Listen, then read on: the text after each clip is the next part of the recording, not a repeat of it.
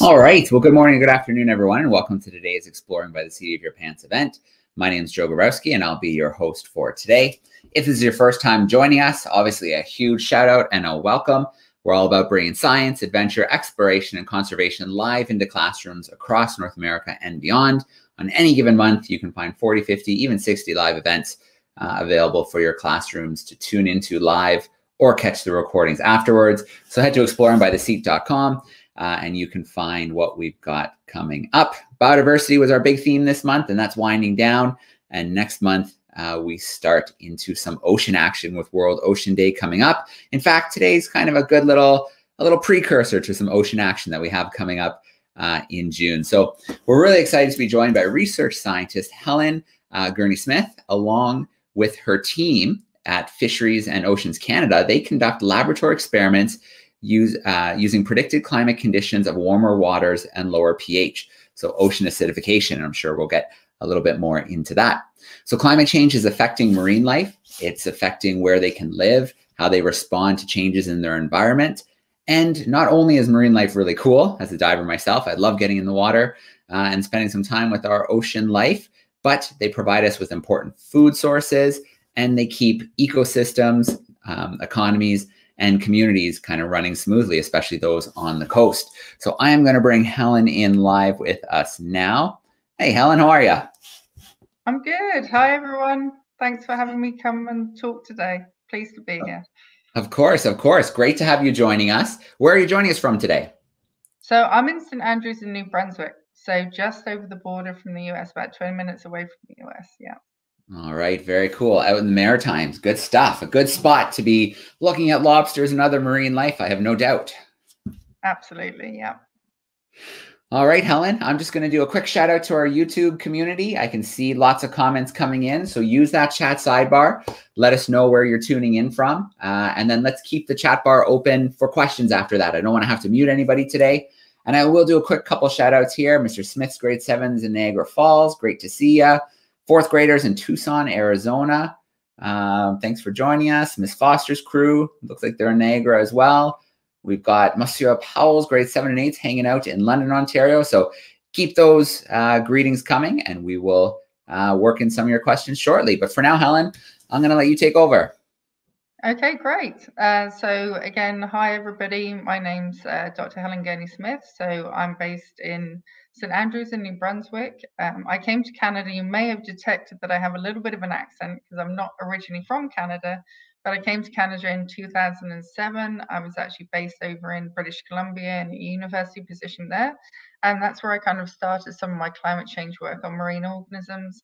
And then in 2016, I moved over to New Brunswick to work for the federal government. So kind of doing more of an applied science.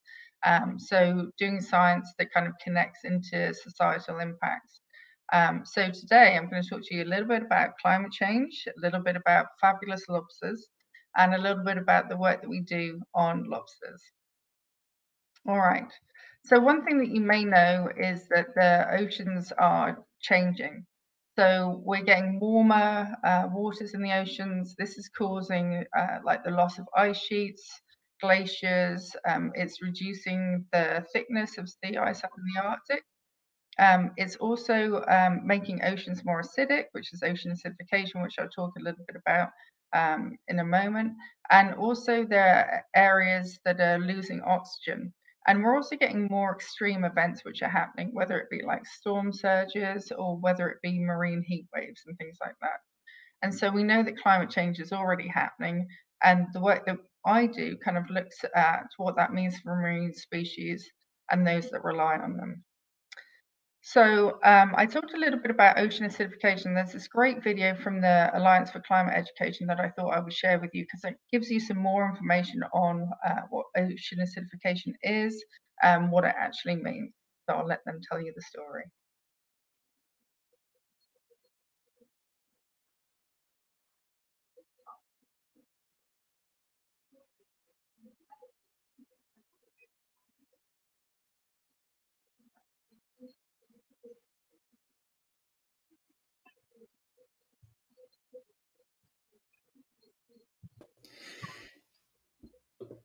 Hey, Helen, I'm just noticing the sound's not coming through for us.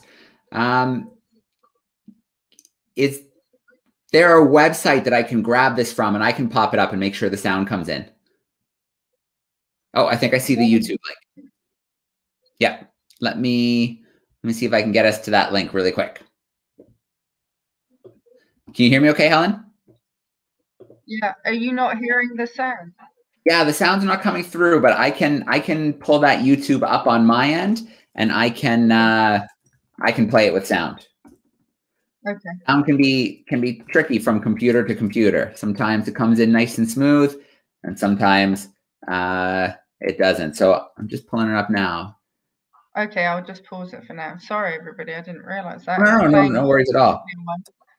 The fact that it's on YouTube makes it easy to find and put in there. Oh, can you back up? Yeah, there we go. Yeah, there we go. Okay. Dash DBNK. Okay, got it. I'm gonna. Oh, video unavailable. That shouldn't be right. Yeah. What's the name of the video? So if you look for Alliance for Climate Education and Ocean Acidification, yeah, you should find it there.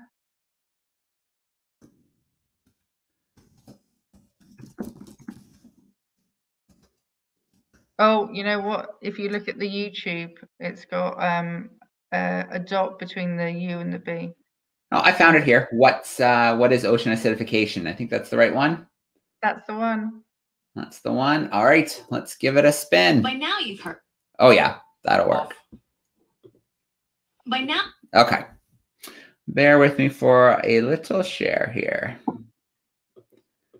Chrome tabs down. There we go. Now you've heard that the way we're living is filling up our atmosphere with carbon dioxide. As a result, the planet's warming. Heat waves and floods are more likely to be extreme, and people's lives will get tougher. And the more we learn about climate change, the more risks we uncover. Since we started burning fossil fuels, the ocean has absorbed about half of all the CO2 we humans have put out. That's why it's called the planet's biggest carbon sink. Now this is good because it's kept a lot of CO2 out of the atmosphere. But as the ocean warms, it takes up less and less CO2. And with all that CO2 in the sea, scientists are shedding light on, well, an ocean of problems. Ready for the first big problem? Some sea creatures like clams, oysters, and coral, their shells and skeletons are getting weaker. Okay, you've got bigger problems than easy to crack clams? Maybe not if you're among the 1 in 7 people who get most of their protein from seafood. Or if you understand how unstable the world would be with 1 billion more hungry people. What's weakening the shells? Well, these little creatures are going about their lives scooping up molecules called carbonate ions to be the building blocks of their shells. But when CO2 reacts with seawater, it releases hydrogen ions, which compete with shells for carbonate. With more hydrogen ions floating around in the ocean, our little friends have to spend more energy building their shells and have less energy for finding food. That means it's harder to grow, and more will die off before they get big. So the fish that eat the clams or live among the coral will have a harder time surviving, meaning the fish that dine on them won't have enough to eat, and so we won't have enough to eat. Remember those pesky hydrogen ions generated by more CO2? They don't just take away the carbonate ions that these little clams need. They also make the ocean more acidic. It's already become 30% more acidic since we started spewing all this CO2, and it could get much worse. We could change the ocean's chemistry so much that shells actually start to dissolve. That means if we don't turn this problem around, your great-grandkids might think of reefs the way you think of a dodo bird. And with 1 in 4 ocean species living in coral reef ecosystems, weaker coral could threaten the foundation of the whole ocean food chain. But why panic, right? Life always seems to find a way to adapt, but it needs time. In a few decades, we might make the oceans more acidic than they've been in 20 million years. It's hard to imagine any ecosystem quickly adapting to that big of a change. But things don't have to get that bad.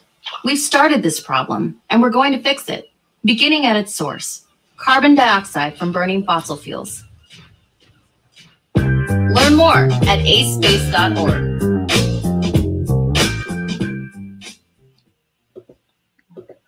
Thanks for facilitating that, Joe. No problem. Yeah, so am I back to sharing again? Yep, you're loaded up. Okay, great. So sorry about that, everyone. It worked perfectly fine on my computer, but there you go. It must be a streaming thing.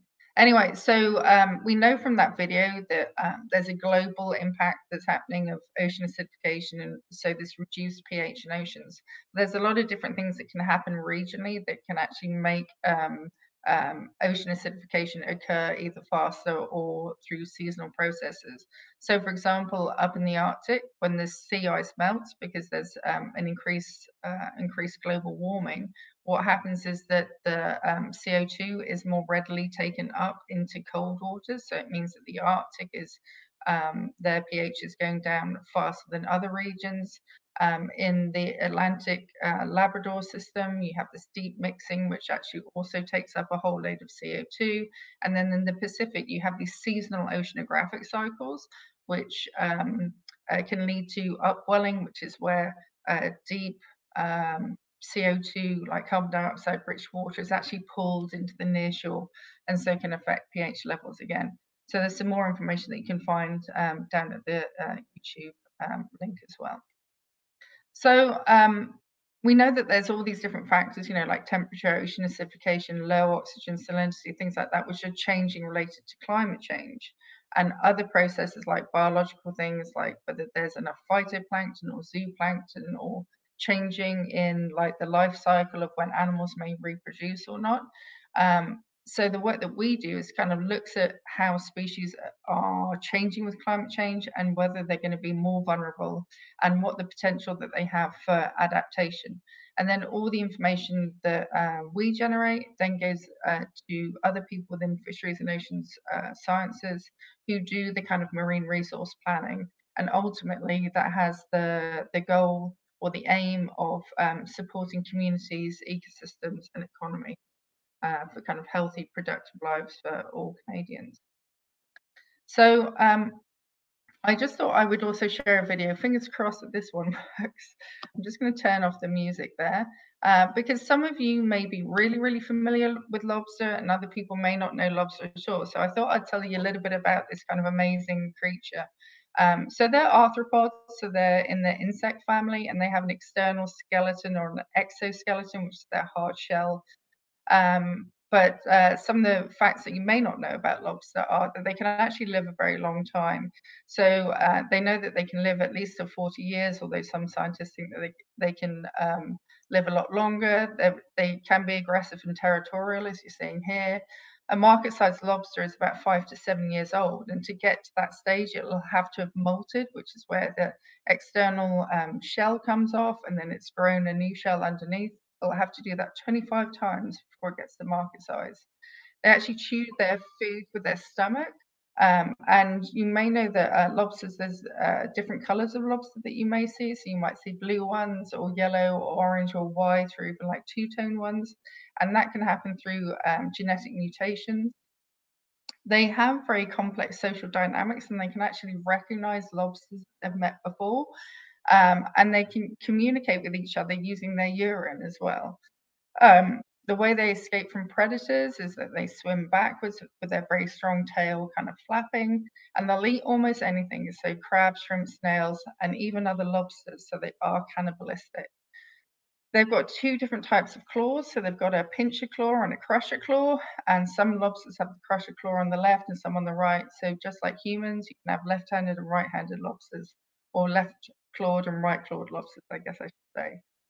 They have different chemical receptors, which are on their feet. When the female produces the eggs, she carries them on her stomach, on her abdomen, and she'll carry them for up to 11 months at a time before they hatch. They're more active at night than during the daytime, and baby lobsters are actually released into the water column, and they can travel for 100 kilometers drifting on currents before they actually settle on the seafloor. Once they've molted, they'll actually eat their own shells, so they kind of eat their skins, so to speak, to replace some of the calcium that they've lost from molting that shell. And their blood is called hemolymph, and it's actually clear. And when it comes out into the water, say a lobster breaks a leg, what happens is it coagulates really, really quickly. So it means that the lobsters don't actually bleed to death. And unfortunately for lobster, a lot of people think that they taste delicious with garlic butter. Okay, so now that we know a little bit more about lobsters, I'll talk to you about some of the experimentation that we're doing in the St Andrews Biological Station in New Brunswick. So some of the things that we do is we look at these different climate stresses. So, what does ocean acidification mean to adult and embryo lobsters? What does temperature mean? How does reduced feed losses? Because like in that video, you see that there's projected declines in some kind of marine species. And so that has a knock-on effect, not just for us as eating them, but also for other marine animals who are eating them as well. So the experiment I'm going to talk to you a little bit about is a 2-year experiment. So it takes a lot of time to do those kind of experimentations. And it's what we call a multiple stressor experiment. So it means we're taking multiple climate or environmental stresses and we're looking at different combinations of them all at the same time. And then we see what that means for the marine species that we study. So this looks like a very nice, flat kind of experimental design, but the reality is more like this, where there's like huge amounts of tanks and animals and replication and tubes and everything like that. So it takes, and controllers, so it takes a lot to run these kind of experiments, and it also takes a really dedicated team of people to be able to do that. So some of the things that we look at is we look at the lobster embryos. So for example, I don't know if you can see my mouse, but in the top left-hand picture, you see these little embryos, and you can see little dark eye dots.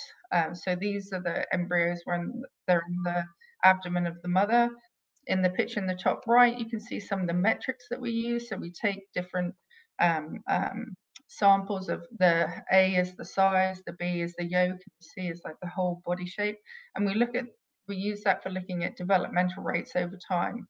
So it's really important for fisheries management to be able to estimate when they're going to hatch and how long they're going to hatch for.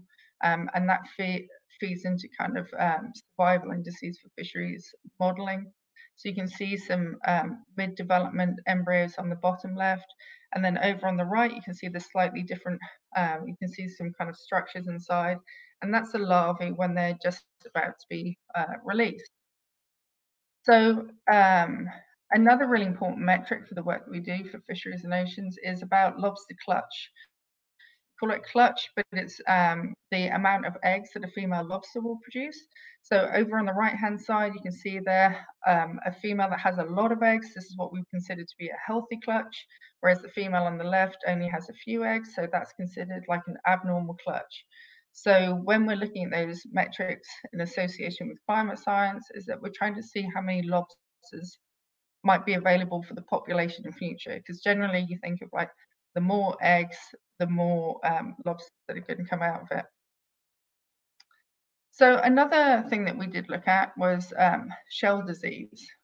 So on the left-hand side, you can see a very healthy lobster. He seems to have broken out of some of his bands. He's that healthy.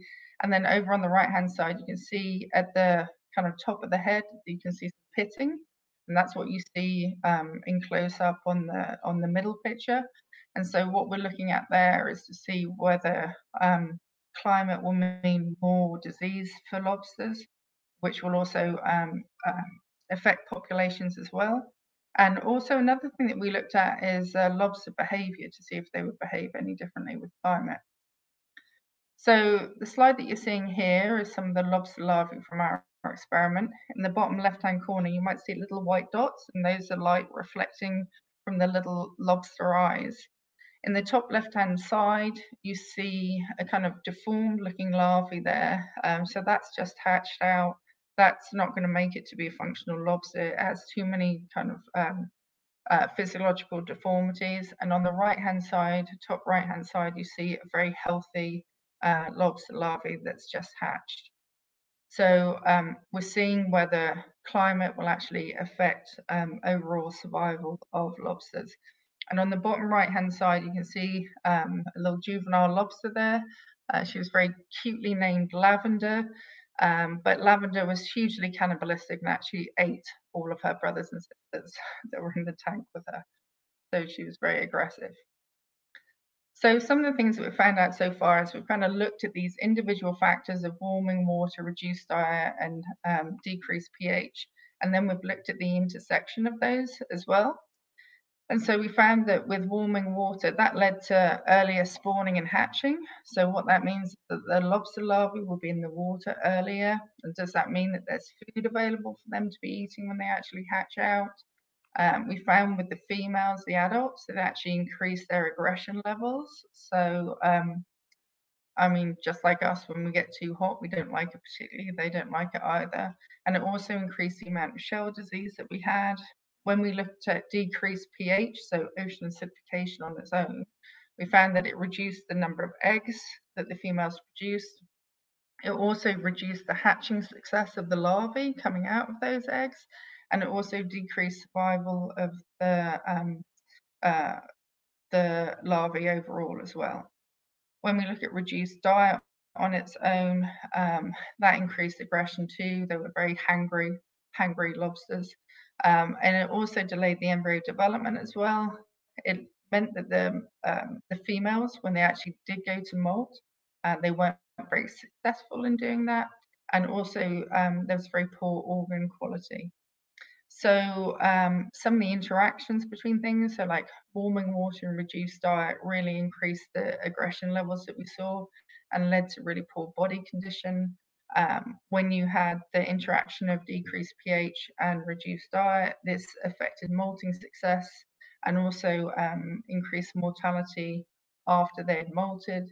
And then with warming waters and decreased pH, we saw a difference in the levels of shell disease that we saw.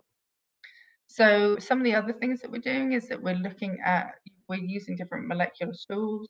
So you may have heard of gene expression or epigenetics potentially, but these tools basically help us to see whether stress can get inherited from a mother to their offspring. It can tell you like first level of reactions of organisms, like how they may be coping with the stress that they're experiencing in their natural environment. So this is really like the first in a big series of experimentation that we hope to do, because there's so many different factors and there's so many different climate scenarios. But it definitely gives us some really useful information that we can use for working out what climate change will mean for lobsters. So like I said, it takes a whole team of people. Some of the people are on the list here. And if you want to learn more about ocean acidification, there is actually an ocean acidification community of practice that it would be great if you wanted to join. It's everyone from like scientists to governance to industry people to citizen science to anyone who wants to learn. So we'd be really happy to have you join us and find out more information at the website. I don't know if you have any questions about lobsters. All right, Helen, thank you so much. That second video played just great. And that was a lot of fast lobster facts. They're pretty cool. We don't really think of them very much, other than maybe, you know, most of us just walking through the grocery store and you see that tank of lobsters. I don't think we think about how cool they really are and all the neat adaptations they have to survive. Yeah, I mean, I've got a bit attached to them. I used to eat lobster. I can't eat them anymore. Fair enough. You do spend a lot of time with them, so and I think I heard some names for some of them, so I would think it would be hard to look at them the same way again after that. Very cool. Well, before we start meeting some of our classrooms, so those who are tuning in online, feel free to put some questions in via the chat if you have any questions about how climate change is changing the ocean or lobsters in general, or the research that Helen is doing. And we're going to meet some of the live classrooms as well. But I'm curious, has the work you've been doing gone on long enough to kind of give you an idea of, you know, you're seeing the changes when you change the water. How do you have a rough idea of how long before we start seeing that naturally, before we start seeing that in the oceans, if we don't start changing the practices? Yeah, so the scenarios that we use, like the different levels, are based on climate projections. So they come from like the Intergovernmental Panel on Climate Change is a big source of information, like climate global modeling information. So and then there are downscaled models. So it means that, you know, you take the global change in pH, and then you see what it's actually going to mean for your region, and then that's what we apply to our kind of stressor level. So we're trying to get something which is like either, you know, under a specific climate scenario and a specific time frame. All right. So it's definitely not, you know, you're not doing far out kind of things. This is, you know, looking at the way things are going. We see this is where things are heading. So, you know, they're not kind of pie in the sky scenarios. This, you know, you're getting a real good picture of where we're heading. Yeah, and you know, as climate projections become, we have more information that feeds into them when we've seen more of a change, and we can kind of work out what the rate is better. It means that you can do more accurate projections. But you know, lobster are really interesting because they have this larval cycle where, you know, the embryos hatch and the little larvae are just kind of released into the water column, and they get drifted about here, there, and everywhere. So they experience a lot of variation because they're up in the surface waters of the ocean. And then when they become like the benthic lobster, so the lobster that lives on the seafloor that we all kind of know as a lobster, they then experience very different conditions. So there's a lot of knowledge gaps out there. It's definitely improving for the kind of different layers of information that we need to make really, really accurate projections. But every time we do one of these studies, it helps for sure. Okay. Yeah, that picture was really cool at the beginning. You wouldn't look at that and be like, yeah, that's a lobster. When you looked at that little larva that you had at the beginning, they go through a lot of changes before we see what we see. Okay. Mrs. Cora's class, they are joining us. I see that they're sharing their screen, so we'll get a look at everybody joining us from home. Hey, everyone. How are we doing? Hi, everybody. Shall I stop sharing that? Oh, it's okay. Yeah, I took it out anyways, but yeah. Okay. I see you already typed a question or two in the chat, but let's get one of those live. Yeah, Jasnoor, go ahead, please. And after that, Muskan, quickly ask a question. Thank you. Can lobsters live without water? So they can live without water for, you know, a period of time. Like you may have even been on an aeroplane and seen somebody with lobsters in a box that they're taking somewhere else. So they can live for a certain period of time, but it's not very good for them, and it's definitely not what makes them happy. So sometimes you'll even hear the lobster in the box make a weird kind of noise, and that's probably because he's not very happy where he is. So yeah, lobsters in the sea, that's where they should be. All right. What's the second question? Go ahead. Muskan, go ahead, please. Can lobsters hurt people? So lobsters, you know, when you think about them, they have these great big claws at the front, and they also have little claws which are on their other smaller legs. And that's so that they can grab food, and it's also so they can defend themselves. Like you probably saw in that video, that lobster, he was like trying to get into a little hide, and he was like pulling algae around him so that he could defend himself. Well, you know, lobsters definitely, if you get one of those crusher claws that pinches on you, yeah, it hurts. It does hurt. I mean, they're not going to jump up at you and try and go for your neck or anything like that. But if you put your fingers close enough to those claws, you'll definitely get nipped. And pretty much everyone in my group, unfortunately, has been nipped by a lobster. It's a little bit of an experimental hazard that comes with the job. Great question. All right. Fair enough. Fair enough. Great questions from our crew, and good to see everybody virtually. Okay, let us see. Mr. Shattuck's crew is joining us from Chalk River, Ontario, and looks like we can get a look at them as well. How are we doing, everyone? Doing well. Hopefully Olivia will be able to be heard here for her question. All right. I have two. One of them is, how do you tell how old the lobsters are? And another one is, how many different species of lobsters are there? Okay, so for the first one it's really, we kind of use metrics which are based on size. So we have to work out, because they keep molting, and every time that they molt, they get a little bit bigger. So it's not like, for example, like shellfish, like clams, where you can cut a section of the shell and you look like tree growth rings, that you can see it like that. You can't really see that on a lobster, but it's related to size generally. Yeah. And then your second question, which was the number of species of lobster, that's a really good question. And I'm afraid I do not know that, because they have a load of Caribbean species. There's tropical lobsters. There's even these ones that they call lobster, but they're not actually lobster. They're like fake lobsters. So that's something I'm going to have to find out. I'll have to Google that. Yeah, absolutely. I have a feeling that, as we continue exploring the ocean more, that we might just discover a few more species. Anyways, I think there's lots of things in the ocean that we don't know 100% how many there are or how many different species there are. That's for sure, yeah. Okay, let's do a quick YouTube run. Let's grab a few questions from YouTube. There's lots of questions coming in here. So let's start off with, okay. So the first one here is from Angie, and they're curious, normally, without any changes, how many eggs would you expect a lobster to produce at any given time? Yeah, so it's normally thousands. Yeah. So it depends on the mother as to how many eggs she actually produces, but like a normal clutch would be in the thousands, yeah. And I'm guessing it's kind of like a sea turtle scenario where lots of eggs, but few make it to maturity. Yeah, exactly. So for most invertebrate animals, their reproductive strategy is normally that they have like a lot of offspring, and they estimate that there's very poor survival that comes out of it. All right. Penelope from our class in Tucson, Arizona, would like to know, can you tell us about some more of the equipment that you need to set up? We saw the picture of some of the equipment. Can you tell us about a little bit more of the equipment?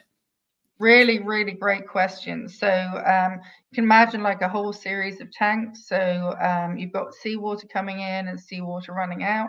And inside each one of those tanks, we have a probe. So it's like a, like a kind of cylindrical tube. And inside it sends information from the probe along a wire back into a controller system where it actually logs what that pH value is. And then that is connected to a valve, which is connected to a carbon dioxide cylinder. And when we're trying to hit certain pHs, we've programmed it into the controller unit. And then that valve on the CO2 will open up and it will inject CO2 back into the tank, and it will reduce the pH to the level that we want to get for our future scenarios. So it's like a continuous looping system, and it records all of the information so that we can see how the system is working. And then every week we do a thing which is called calibrating the system. So we basically check that the system is working properly and efficiently. Yeah, but it's a lot. You got to keep your eye on everything. Yeah. Oh yeah, I can imagine. I'm sure there's times where technology didn't quite cooperate. You may have lost some data or kind of had to restart everything. I'm sure that's happened. It's normally Friday afternoons. Oh, good. When animals decide to spawn or machinery decides to become faulty. Yeah. All right, fair enough. Let's bring in another classroom here. Ms. Kuzub's grade 5/6s are joining us. How are you doing today, Ms. Kuzub? Hi, we're doing good, thank you. I'm not sure if you can hear me. Oh, yeah, you're coming in nice and clear. Okay, perfect. So I actually, I'm just going to invite Logan to unmute and ask his question.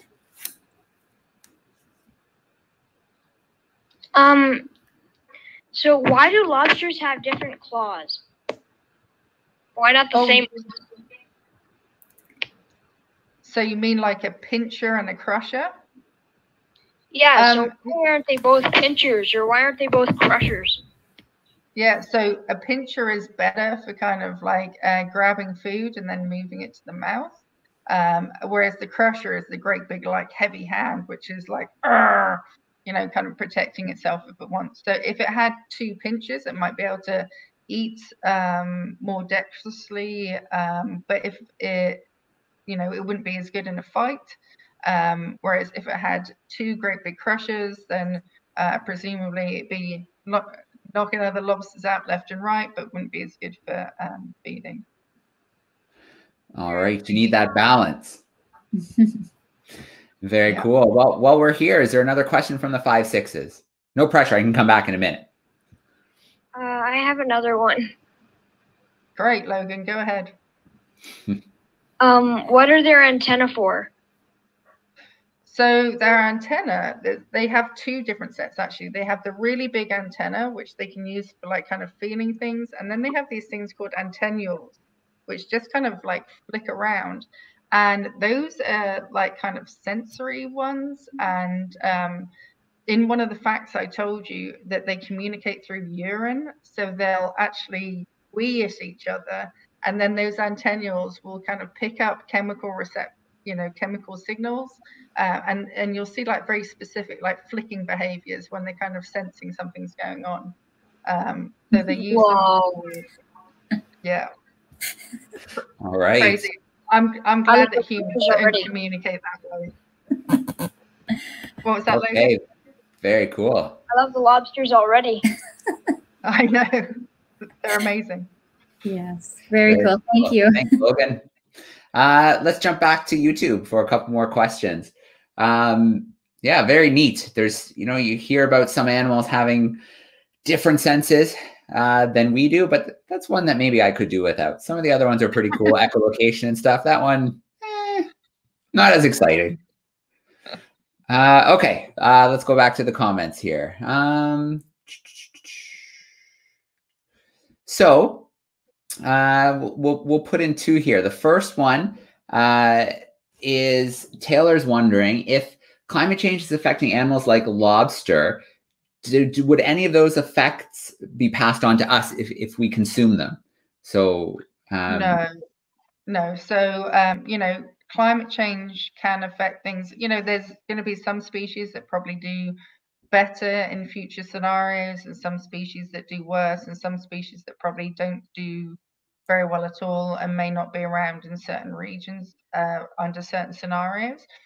But climate change doesn't really affect anything that can be passed on to you. There has been some studies that have said that with warming waters, it may affect the size of fish, but it shouldn't affect like the nutritional benefits of seafood or anything like that. All right. So Mr. Powell's class is tuning in, and they're wondering, with the rate that we've already changed, the levels of carbon in the ocean, and the acid level has changed, the pH level has changed. Would it be a quick process to undo, or would it be a long period of time of less kind of emissions before we see a change? Well, there has been an IPCC, so the Intergovernmental Panel on Climate Change report. It was the 1.5 special report on increased waters. And so, any change is good. The change, I mean, as in like the reductions in greenhouse gas emissions. What is happening is that we are at this accelerated rate, but there are things that we can do to slow that rate. As to whether things will go back to the way they are before, I think that some things are probably irreversible, but definitely there are things that we can do to reduce the rate of warming. So with the reduction in rate of warming, that means that the ice caps won't melt as quickly, glaciers won't melt as quickly, so you're not going to have that cold water coming into the oceans, which then absorbs more CO2, becomes more acidic. It's not going to change current patterns as much, and it will mean that organisms have a longer period of time to change. Yeah, so yeah, we definitely can do something. Everybody can do their bit. Absolutely. Very cool. Let's take I think we can get through one more quick visit to the camera crew. Let's bring in Mrs. Kursko group again. I can see that they had another question. Oh, let me bring in the kids too. There we go. Gagan, you had a question, and after the princess, can you go? Thank you. Is there a biggest lobster in the world? Sorry, what was that, Danny? Didn't hear. Is there the oldest lobster in the world? The oldest lobster in the world. So really the American lobster is the one that I know the most about. So that is the one that we know can get up to 40 years. And we think that there is going to, that it'll be longer potentially than that. Normally what it is that you have to have, you know, like an aquarium, for example, that's kind of holding lobster for a long period of time so that we can see what their total age can be. But yeah, 40 years is, I think, pretty long for a marine insect. Absolutely. Yeah, it's pretty impressive. Are the monsters or like the real monsters, and where can you find them? Are you asking where can we usually find the lobsters? Yeah, where can we find them, and are they like the real monsters? So you can find the lobsters that I'm talking about is the American lobster. So you can find them all over the Atlantic regions of Canada and also the US as well. So you can find them from kind of Rhode Island upwards. Yeah. Oh, all you right. can find them in Newfoundland, but not as much. There's lots of them currently in New Brunswick and Nova Scotia. So just to build on that, where do you get yours from for the studies? Are they, does your team go out or do you purchase them? They're local, so we get them directly from local fishermen. So we try and get Bay of Fundy populations, but we are hoping to do some future studies that look at different populations along the coast and to see if some of them have better climate adaptation capacity than others. Okay. Mr. Shattuck's crew, do you have a follow-up? Yes, hopefully Charlotte will be able to ask hers if you can pop our class screen up. Yeah, absolutely. Great. So Charlotte, if you can hear me, you can go ahead. Hi, I'd like to know if will lobster eat another lobster for nutrients if it can't find any other food? Yeah, so they are cannibalistic. So they will munch on like other crustaceans like them. So they'll eat crabs and shrimp, which are kind of like cousin species. But they will also eat other lobsters too. And certainly in our study, it was one of the problems that we had was that brothers and sisters even would eat each other. And that's how we ended up with lavender, the one lobster that ate all of its siblings and became very big very quickly. All right. Nature can be a tough place sometimes. It's not all fun and games. Fair enough. All right. Our grade 5/6s, do we have another question? I'll just check in quickly. Sorry, we don't have a question. We have to run, so we wanted to say thank you. Yeah, no worries at all. Thanks for joining us today. Thank you. Okay. So I'm going to grab one more, Helen, from YouTube, and then we'll wrap up for today. And I think this is a great one, especially for our classes surrounding the Great Lakes. They're wondering if some of the impacts of ocean acidification, if that same thing is happening in the Great Lakes, are they becoming more acidic? So the Great Lakes, yeah, I mean, it's really sadly, it's an understudied area for ocean acidification. So there is a big group that I'm part of, which is a collaboration between the federal scientists in Canada and the federal scientists in the US.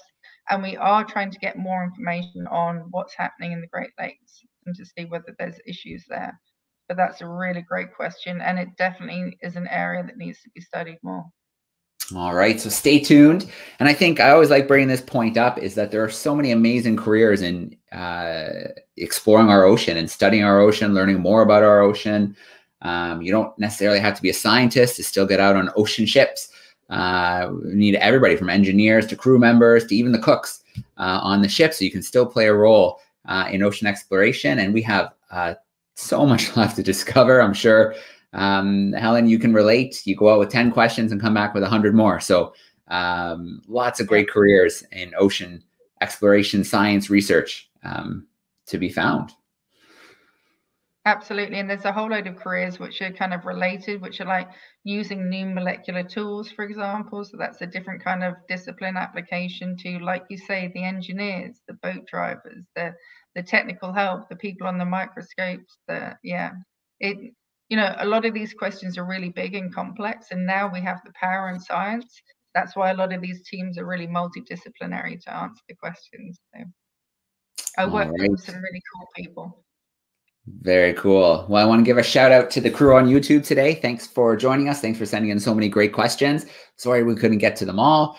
And then a shout out to our camera classrooms. Great to have our classrooms joining us and sharing your questions live. Always great to get a sneak peek at everybody joining from home. So obviously, Helen, a huge thank you to you. Thank you so much for joining us, for sharing your research with us and helping us get to know our friend, the lobster, a little better.